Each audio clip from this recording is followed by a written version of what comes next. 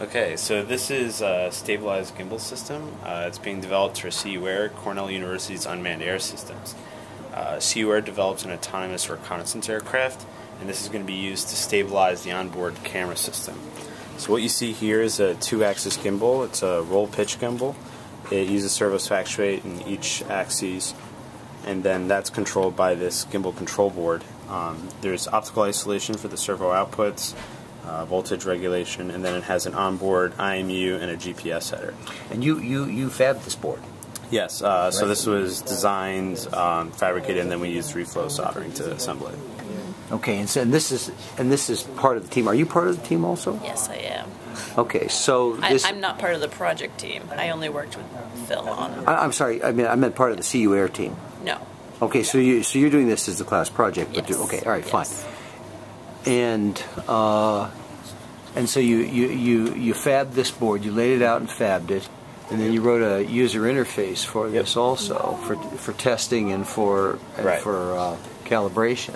Yep. So what you see here is you'll see the microcontroller logical time. You'll see the GPS isn't. We're not outside, but it would show the GPS data here, and then it shows the data coming off the IMU and the computed roll and pitch values. All right. And then through this, you can also control the settings, command servo values. So if you click in this little square down here, then when you click, you're commanding the servo to move to different positions. Yeah. And then if I convert, so if I set a position and then switch to stabilization mode, when I pick up the board, it starts rotating with the board. So and because on the aircraft, these of course would be in the same relative location. Yes. The same relative orientation. Right. So when the board would bank, let's say to the right, the gimbal system will roll to the left and compensate for that so that the camera stays pointed on target. Right. And then so if I rotate the other way, and then up, rotates. Yep. Okay. Rotates that axis, and then left and right. Cool. All right, so it's a really pretty fab there. It looks like somebody went wild with a laser cutter, and but ultimately, what would the parts be in the aircraft? Would they be wood, or would they be aluminum, or what would they be? So that actually depends on which camera we're flying with. So we have a gimbal system which is so this is laser cut. We also have water jet cut aluminum, which we use for heavier cameras. We're switching to a new camera that is going to be extremely lightweight and just as high performance.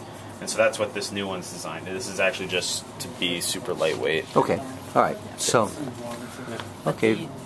The electronic gimbal here can be used with all of them, right? Yeah. Right. So the servos don't have to change, or the control software. Well, the control software doesn't have to change at all.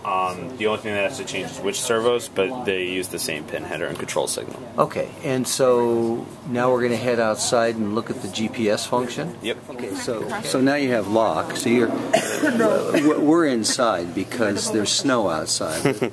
You're holding the GPS up to the window here. Yep.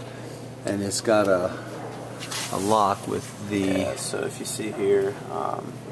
so our latitude and longitude is certainly correct. There goes my battery. And there goes your battery, but I saw the latitude and longitude. Yep. Okay. So it must be real, it's on video. Yep. Okay, thank you.